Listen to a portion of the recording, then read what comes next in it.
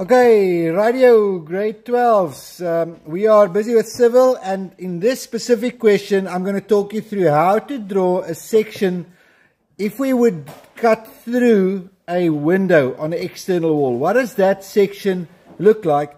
And we are going to include the foundation that's specified here. Now this is of course the HSE workbook. We're on page 35, but again, what is going to be shared will be important for each and every one of you regarding of the workbook. So just have a look here at what is given in the foundation detail and then in the given information. And so they kind of... Glory. Okay, sorry for that interruption. Now you actually get to see, you guys have to smile. There's an actual class here. Alright. It's a... the screen doesn't flip again. Apologize for that. Okay, let's get going on this. Sorry for that disruption. Okay, we are working here with a camera, phone camera. So sometimes things does not work out as I want. Okay, so let's start with that. They've given us the different heights. This here is the finished floor level. So remember that symbol, afgewerkte vloervlak, floor level of voltooide vloervlak, nee? This here will be the natural ground level, natuurlike grondvlak. Alright, and then they tell you here a bit of more. There's incomplete foundation, it's a double wall, a window showing the inside sill, outside sill, DPC and lintel. That's what we have to add in. The outside window sill is a brick, and they give you that size. Then the inside window sill with each size and the details of the lintel. And then we need to take some notes here, name the drawn views, label and indicate the following. We'll do that, hatching as follows. Okay, where to start? I would start using this information here, and it's drawn scale 1, did they say? 1 to 1? 1 to 20, 1 to 50, sorry, here it says 1 to 50. So on your ruler, if you don't have 1 to 50, you can use 1 to 5 here, or you'll have to take the measurements and just divide it by 50. So our load-bearing wall is a 220. It's going to be 1 to 50. Oh, that's the... Yeah, you have to just have some room for yourself.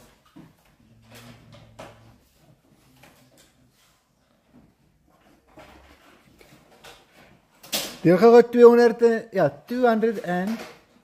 Yeah, that's right. Do they say the width of this load-bearing wall? No. Oh, what? Oh, use the given to draw to scale 1 to 20. So is this scale then wrong? Must be, ne? Yeah. Alright, so ignore this 1 to 50. That's 1 to 20. Alright. So that's going to be much easier. There's your 1 to 20. And we're talking about a 2... Yeah?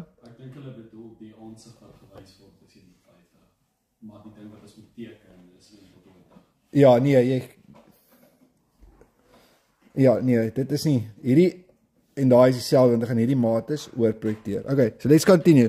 It's a 220 wall, there it is, got the width, get yourself to the center.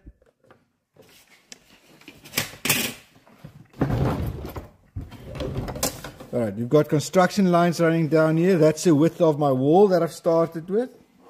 Alright. Then I've got my height for my finished floor level, so we'll draw that across. There is my... Okay. Let's just quickly look at this. If that's the cutting plane, I have to look at the direction of the arrow. Ne? Now this arrow is pointing in this direction. Do you see that? So technically that arrow is sitting here. Are you with me? So if I look from the left hand side, will my inner wall, inside be on this side or that side? Dink gou, gaan my binnekant van die huis aan hierdie kant wees of aan hierdie kant? I know that put the arrow point on this side of the, but I'm actually looking in the direction of the arrow, so I'm looking from the left hand side. Is julle by my? So what part falls away? The side on which the arrow is. So now I'm looking, and the inside of this building is on my left hand side. The outside of the building is on the right hand side. Does that make sense? Yeah. Alright. Alright, so there we go. There's my fluoride. There's my natural ground level. And then I've got 250 down from there for the bottom of the foundation, and the bottom is 200. The foundation is 200. Right, the width there is 600 in total. 600, 600. Alright, so here we go. Now you can start. That's what I know I'm confident in. I'm going to draw that in. There's my foundation. Alright. Do they say what's a slab? Slab thickness. Usually the screed is 25. Okay, so let's work on 25 here. And then we've got 100 for our 75 for our foundation. And that goes to the center.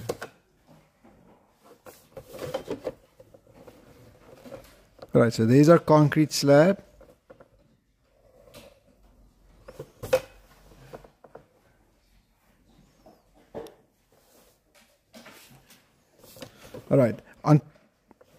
Alright, and then our screed goes up against the wall. Then here we have our compact fill and our natural ground level on the outside. We'll do the hatchings now. So this line goes up here and it continues here again on the outside. Are you with me? Okay, can you see? Okay. So this initially the scale confuses a bit, and I wanted to be sure you understand this. That arrow is looking in this direction, so it is this side of the wall that falls away. What I see on this side is what I draw here. So the inside of this is on the left hand side, the outside. That's the natural ground level. You can add that with me. Alright, then there's damp proof course. I'm going to draw it in black. It actually runs like this. It goes here. Then it goes down here, and I know you never see these lines, but that is where the dam-proof course runs. It's creating a little dam. Okay? So it runs all the way around, and so that's the DPC in Afrikaans, vog weer laag. Is jy by en bly? Alright, that's my screed. We'll do the hatchings now. Then I get to the bottom of that window. Is here. There's the top of this window. Alright. This is a little bit of a revision from last year.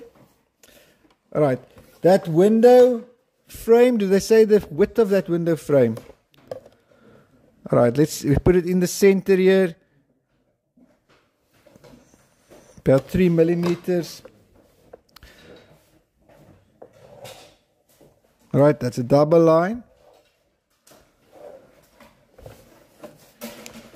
Alright, then you have on the inside, you have your window sill that is 150 by 25, so that's quite the and 25 up.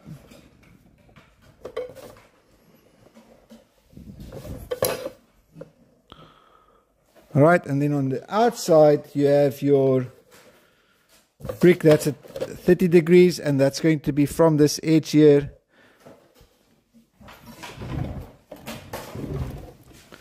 I'll make sure that's construction lines. Right, at 30 degrees. It's also in thickness 25. So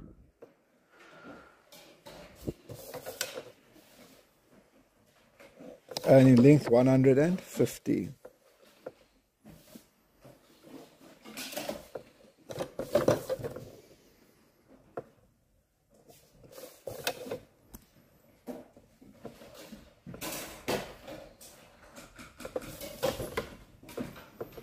Okay, make sure you draw that with your 30-60 degree triangle.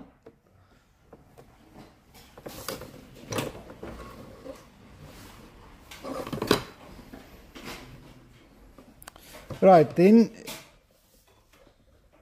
there's a filling underneath that.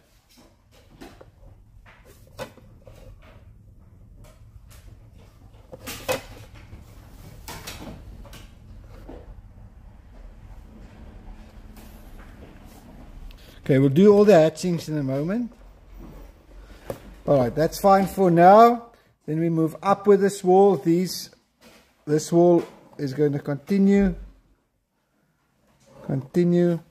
Our lintel, it's 200 by 100. So it's entire width. There's your break.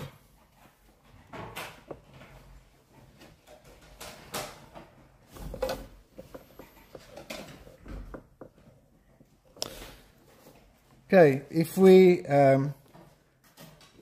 this is a concrete lintel, so you do your triangles here as an indicator. Your wall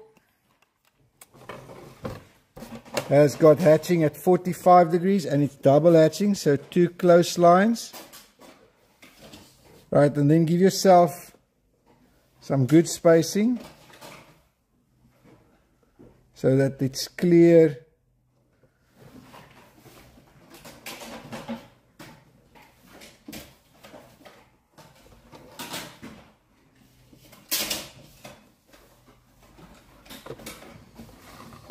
Continue with that up here.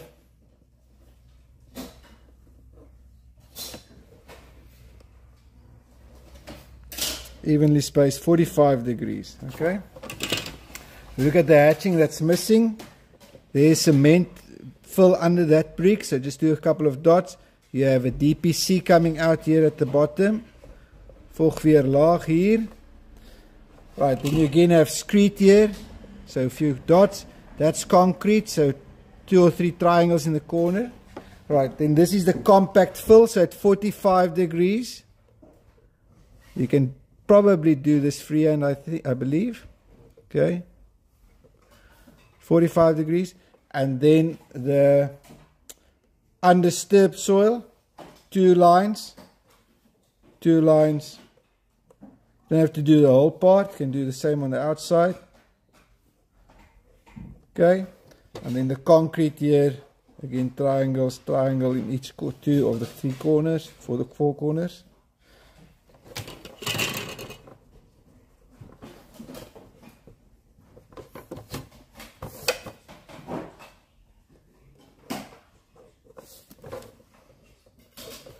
Okay, so if I look at the bottom, I've drawn my foundation, natural ground level, DPC in here.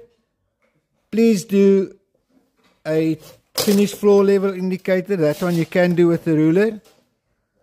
Right, finished floor level. Afrikaans was dit 'n voltooide vloer vlak. Okay. Ja. Hoekom is die ander stuks vir 2 lyntjies? Was nie altyd 3 nie. Die wat? Die ander stuks vir 'n lyntjie. Ja, ek is nie kwaad vir jou nie. Sit maar nog een by. Niemand gaan vir jou kwaad wees nie. Kan maar 3 ook wees. Nee. Wel, ek is so gewoond al en ek dink hulle gaan net seker, hulle wil net seker wees jy doen ten minste die teen mekaar, so. Okay. Alright, so if you go up, remember there's a break line. Finish floor level, your window sills, DPC, that one you need to annotate. Double line, sometimes learners forget these outside lines are also dark. All the way up. Lintel and a break line at the top. Alright, that is a talk through 3.5, how to do a sectional elevation on AA, 'n deursnee aansig op AA wat 'n venster in het. Almal by en almal bly. Enige vrae? Now it's short.